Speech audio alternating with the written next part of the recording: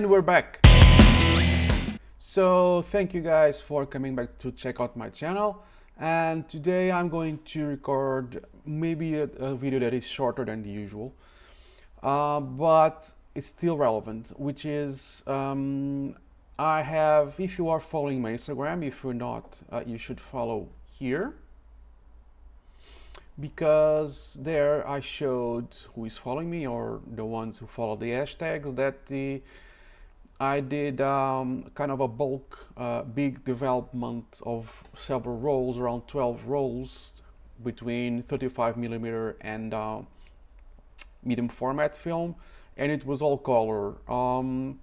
I have developed color before, but I stopped just because I was not shooting color all that much, so my chemicals would just went bad. So I developed a few, then the mix and the mixed chemicals and the ones that were left in the bottle will just go nasty. I don't know if that's my problem or it can happen to other people, but so the chemicals just kind of went bad in storage. I kept them cool and in dark places, but it just went bad, either on the actual already mixed chemicals or the ones that were ready to get mixed. So if I have been using the Tethanol kit, I'm happy with it, nothing wrong with that. But since I was not shooting that much, I'm going back to shooting more, because now I have the will and the time. But the chemicals were just going bad, either the already mixed ones or the ready to be mixed afterwards ones, and that was just a waste of money and a waste of film, because I shot the film, I developed the film, and things just either went really nuts. So I had to think of a way to preserve the chemicals. Well, I can shoot more, but I want to get at my own pace.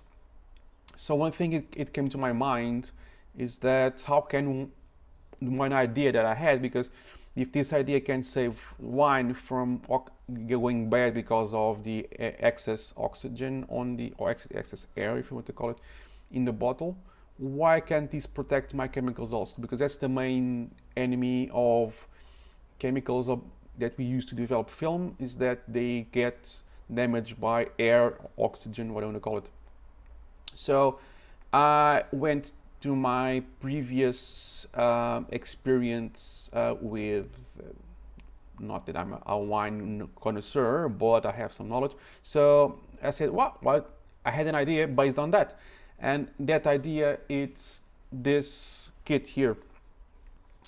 So I don't really know the name of this in English, but it's a vacuum pump, vacuum cork. Well, I will put this as a screenshot on the screen now with the link to the Amazon link with it, so you can just buy this.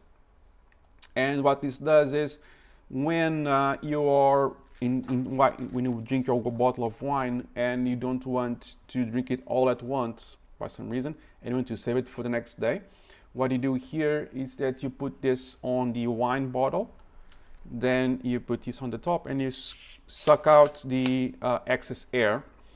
And when you want to drink the wine again, you just put this to the side, and then you can take it out, because this is going to create a vacuum between the cork and the liquid. So nowhere you will remove all the air, so we have no oxidation. And when you remove it, you just put this to the side, and this will release the cork, so you can remove it, and the wine, it's as good as it was when you actually open it. So if this works for wine, why not for my chemicals? So that's what I did. So this is, I'm not going to open this one because this is the unmixed thing. So I'm not going to shoot the front because there's the brand here. So here you can see, so this is already used to mix 1 liter. So it was round about there somewhere. Then I just squeezed the air out, and I could squeeze more. So probably you cannot see the level, but the chemical is around here. So there is a little space. I could squeeze more, but if I risk it, then I will pull out, and the liquid will start coming out from this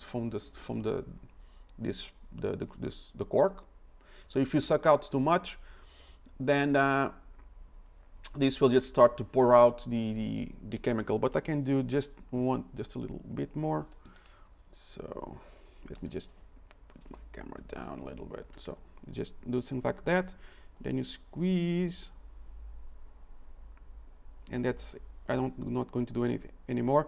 So now there is a very little amount of air here.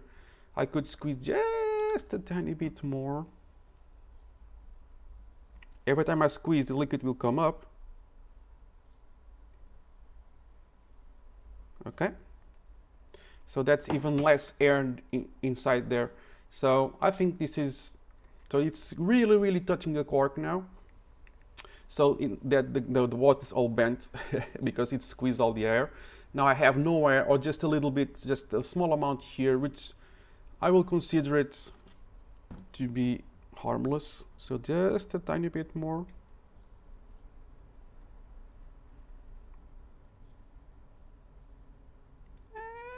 Okay, I'm not going to risk it, because if I do any more or more aggressively, this will just start to come out from these little holes here. But now there is a little or next to none amount of air here, and this will preserve the chemicals for I'm not sure for how long, but for a few months at least. I can do a new mix when my current mix gets exhausted. So here I have a bottle. It doesn't have wine, but it has, I have its name here. So this is the Blix, and I did the same. So since this is a glass bottle, so I can do it, and this will just stop because there is no way I can squeeze anymore.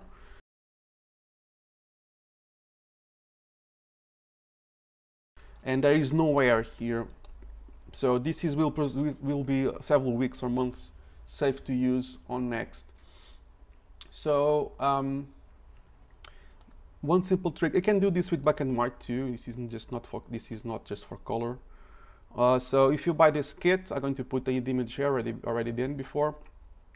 You buy this, it will just squeeze out all the air or excessive air from your containers.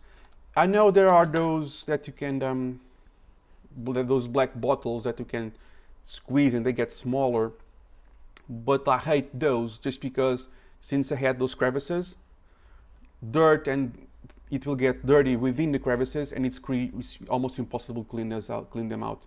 And with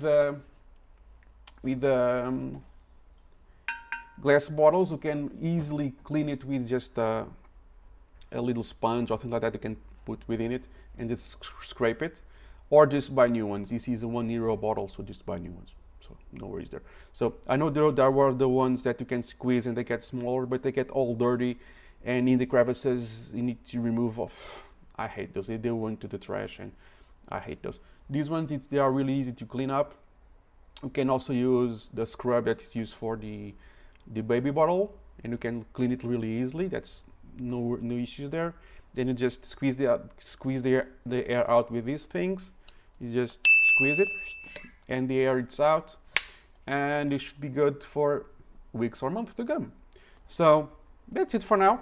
I hope you enjoyed this little tip, and I see you next time.